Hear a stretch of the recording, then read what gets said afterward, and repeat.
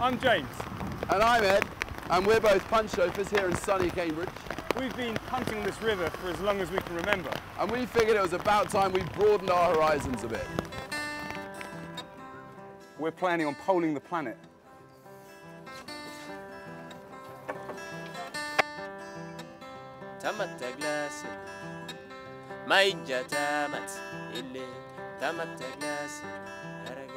So one of the reasons that we want to undertake these unique river journeys is because we really feel that we have a connection to the people in these countries through a freak of social evolution that we just wouldn't have as an average tourist. The river here really is just a leisure park, essentially.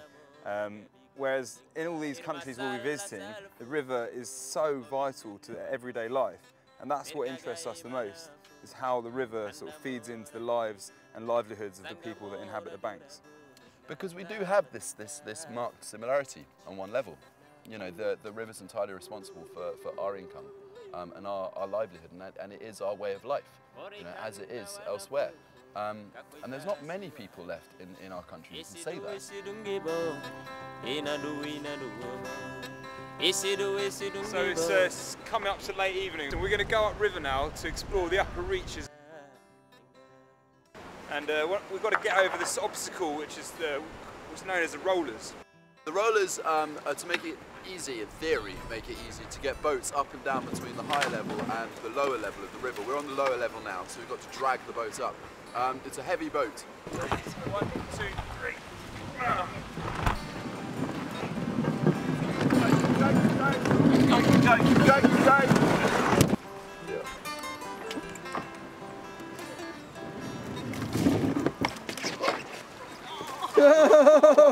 Why did you jump on? We're both jumping on. Where was there room? That's there. I can't believe how close I was to falling in then. I think I actually just pulled a muscle. Oh. Oh. Oh. Yeah, but like, Communication, James. Communication. With the pole. You can have the pole, and I'll jump on next to you. So, for the second time today, my foot is wet.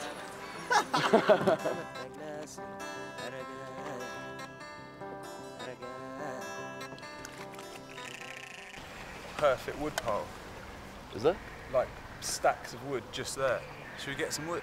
Well, how? I mean, we can see from the house pretty obviously. Man, just with the gorilla raid. Okay, should we try it? Where is that? Where is that? It's really close, isn't it? You're right. It's just there, look. Yeah, it's pure we do wood. need to get that. Okay, go in, mate. Okay, we'll do a gorilla raid. Okay, so you run our stack, yeah? I run, you stack. You run our stack on the road. But then I'm the one who's going to get busted. Okay, I'll go. We normally stop at a house up here on the right, which is about 500 metres down. But we've just seen a massive pile of prime cut firewood. And it only seems fair, we have been robbing off these other people for years now. We ought to probably get we better share it around, eh? Yeah. Okay, so I'll run, you stack. Yeah.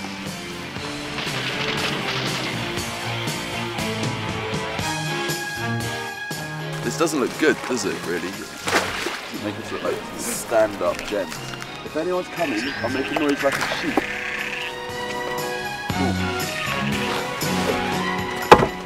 The sheep they're like sounding the warning. We're getting driven out by the sheep.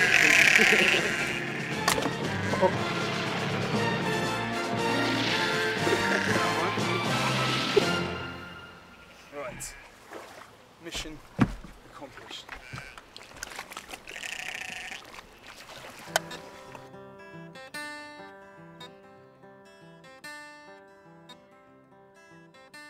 At this point, I feel it should be added that I'm actually better at punting than Ed. He'd never admit it, but I've been working the river for quite a few years, well, a few years longer than him, and I think that. But you know what, though, dude, sometimes, buddy, I just think that natural talent shines through, you know, and it's kind of sad you've had to put in this much practice to only be, you know, an average punter. No, but in all seriousness, we're expecting our punting skills to be challenged to the absolute limits. I mean, we're going to be travelling on some pretty big rivers, and here in Cambridge, it's pretty tame by comparison.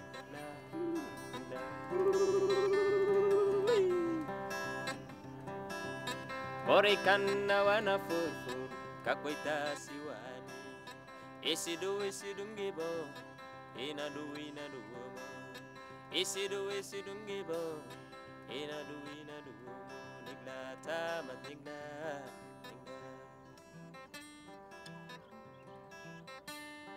solo